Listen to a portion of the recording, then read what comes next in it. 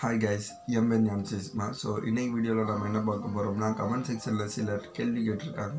So அந்த கேள்விகளுக்கான பதிலாக தான் இந்த வீடியோஸை வந்து நான் ரெடி பண்ணிக்கிட்டு இருக்கேன். ஸோ ஃபஸ்ட்டு கேள்வி பார்த்தீங்கன்னா what is men by IQ அப்படின்னு சொல்லி கேட்டிருக்காங்க.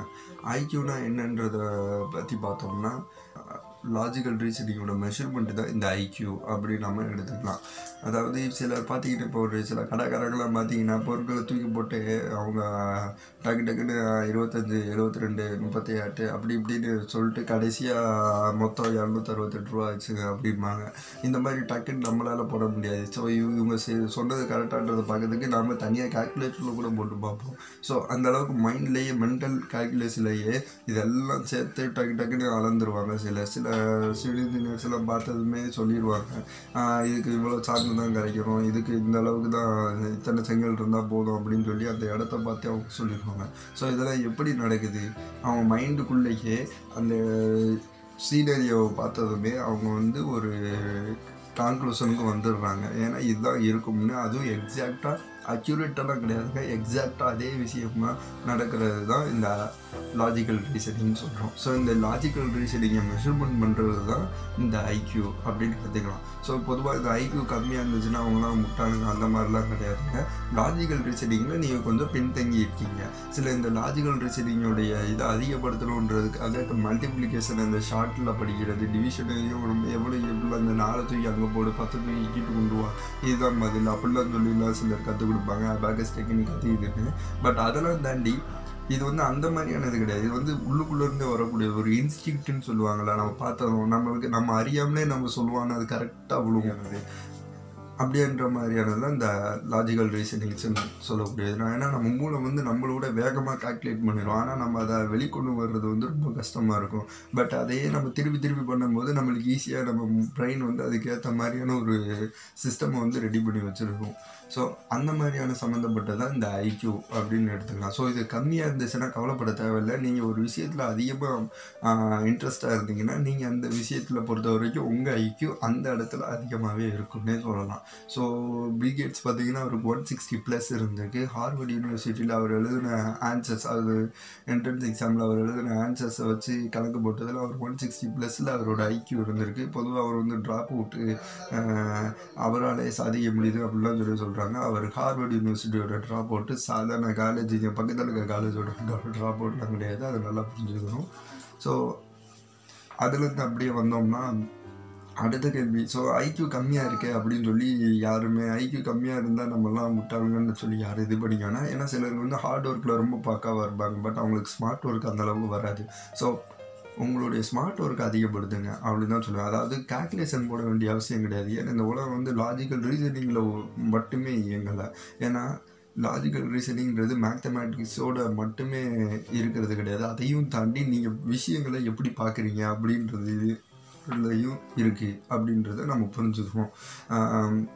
மரத்தை வெட்டுறதுக்கு எதை பயன்படுத்தணும் அந்த மாதிரி இருக்குல்ல, கோடாரியை பயன்படுத்துறது பக்கத்தில் கத்திரிக்கோள் வச்சாங்கன்னா நீங்கள் எதை எடுப்பீங்க? கோடாரியை தான் எடுப்பீங்க. ஸோ இதுவுமே ஒரு லாஜிக்கல் ரீசனிங் தான். ஸோ ஒரு வேளை ஒருத்தங்க கத்திரிக்கோள் எடுத்தானே வேணும் பண்ணுவான், கண்டிப்பாக முட்டாளாக தான் இருப்பான். ஸோ இந்த மாதிரியான விஷயங்கள் தான் நீங்கள் வந்து எந்த ஒரு பிரச்சனைக்கு எந்த மாதிரியான எதை ஹேண்டில் பண்ணுறீங்க அப்படின்றத பொறுத்து தான் உங்களுடைய ஐக்யூ வந்து பிரிக்கப்படுது அப்படின்றத நம்ம புரிஞ்சுக்கணும்.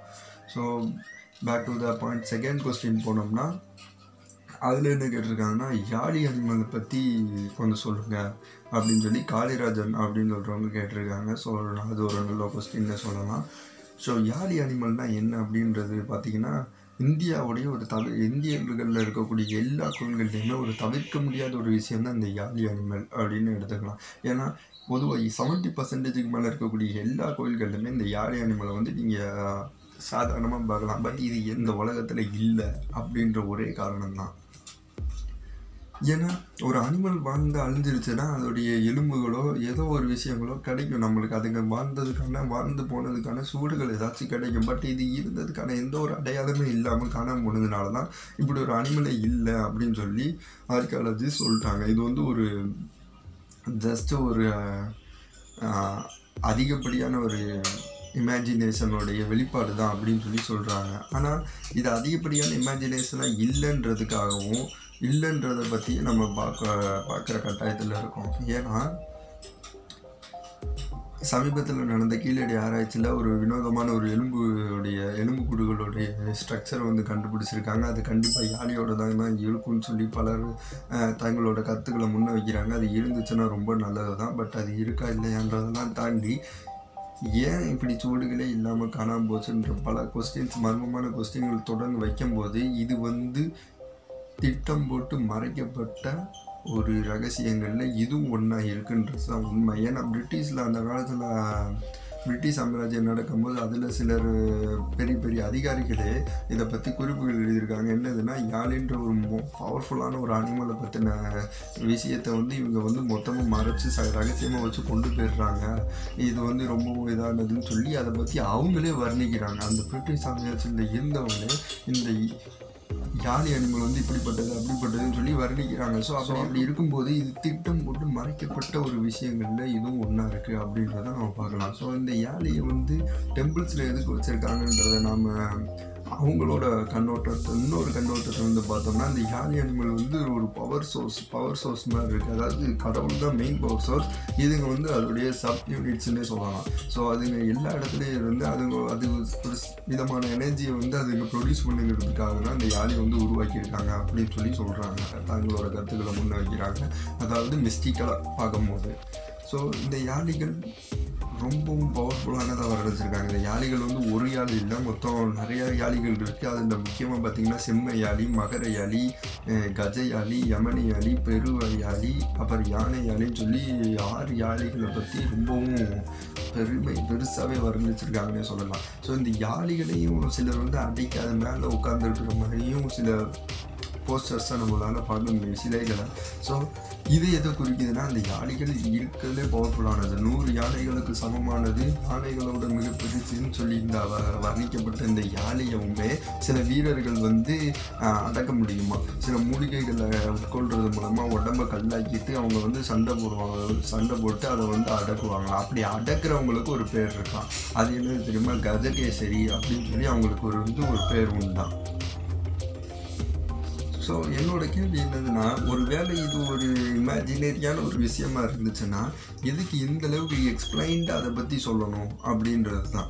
ஏன்னா இந்த அளவுக்கு தெளிவாக இது இந்த மாதிரியான விலங்கு இதை தான் சாப்பிடும், இந்த மாதிரியான வீரர்கள் மட்டும்தான் இதை அடக்க முடியும், இந்த விஷயங்கள்லாம் இருக்குன்னு சொல்லி பக்காவாக ஒரு இமேஜினரியான ஒரு விஷயத்துக்கு எதுக்காக இவ்வளவு மெனக்கிடுறாங்க அப்படின்ற ஒரு கேள்வி வந்து நம்ம மத்தியில் வந்து பரவலாக வைக்கப்படுது.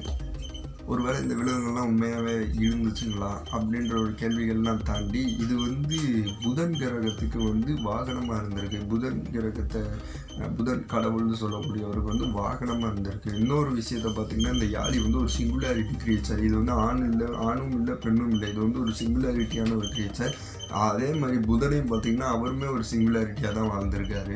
அவருமே ஆணும் கிடையாது பெண்ணும் கிடையாது. அவர் எப்போவுமே ஆணாக வர்ணிக்கப்பட்டாலும் அவர் பெண்ணாகவும் சில இடங்களில் சொல்லுவாங்க. ஸோ அவர் வந்து ஆணும் பெண்ணும் மற்ற ஒரு சிங்குலாரிட்டியாக வாழ்ந்தவரில் அவரும் ஒருத்தர். ஸோ அவருக்கு வாகனமாக இருந்திருக்குன்றதையும் இதில் மென்ஷன் பண்ணியிருக்காங்க. ஸோ இது கதைகளில் இன்னொரு மிகப்பெரிய திருப்பத்தை ஏற்படுத்துதுன்னே சொல்லலாம்.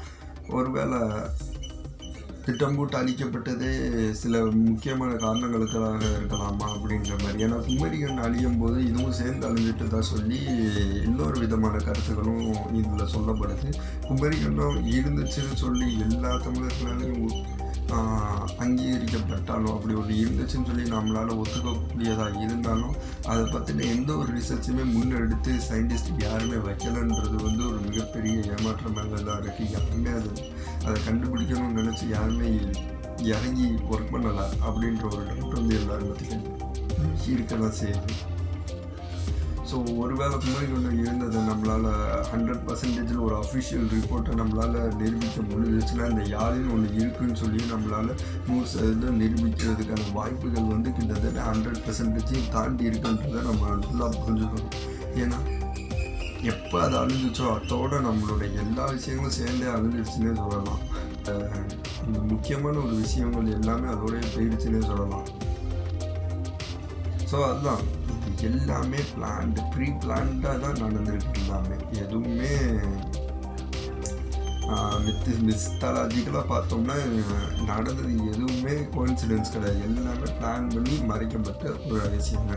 பட் மித்தாலஜிக்கலாக அந்த சயின்டிஃபிக்கலாக பார்த்தோம்னா இது இருந்ததுக்கான வாய்ப்புகள் கம்மியாக இருக்குது. பட் ஒரு வேளை இதுக்கான சுவடுகள் கண்டுபிடிக்கப்பட்டால் இந்த மித்தாலஜிக்கலாக நம்ம சொன்ன அத்தனை விஷயங்களுமே கன்ஃபார்ம் ஆகும் அப்படின்றதையும், அதாவது 100% கன்ஃபார்மாக ஆகுன்றதை மட்டும் நம்ம எக்காலத்து கொண்டும் மறக்க முடியாத ஒரு விஷயமா இருக்குது அப்படின்றத நம்ம இந்த இடத்துல நல்லா புரிஞ்சுக்கணும் அப்படின்றத நான் இந்த இடத்துல நான் முன்ன வைக்கிறேன்.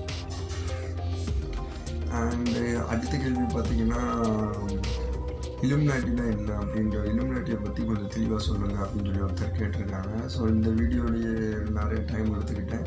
ஸோ நெக்ஸ்ட் வீடியோவில் அதை பற்றி தெளிவாக போடுறேன், ஏன்னா அதுக்குன்னு தனி செட் வீடியோ போட்டால் தான் கரெக்டாக இருக்குன்றதுனால அடுத்த வீடியோவில் அதை பற்றி நான் தெளிவாக சொல்கிறேன். ஸோ அது வரைக்கும் உங்களிடமிருந்து விடைபெறுவதை ஞானசதீஷ்குமார் அண்ட் பேண்டமுக்கு சப்போர்ட் பண்ணுங்கள், சப்ஸ்கிரைப் பண்ணுங்கள், பக்கத்தில் இருக்க பெல் ஐக்கனை கிளிக் பண்ணுங்கள். ஸோ என்னோடய வீடியோஸை மிஸ் பண்ணாமல் பார்க்கலாம். And thank you guys.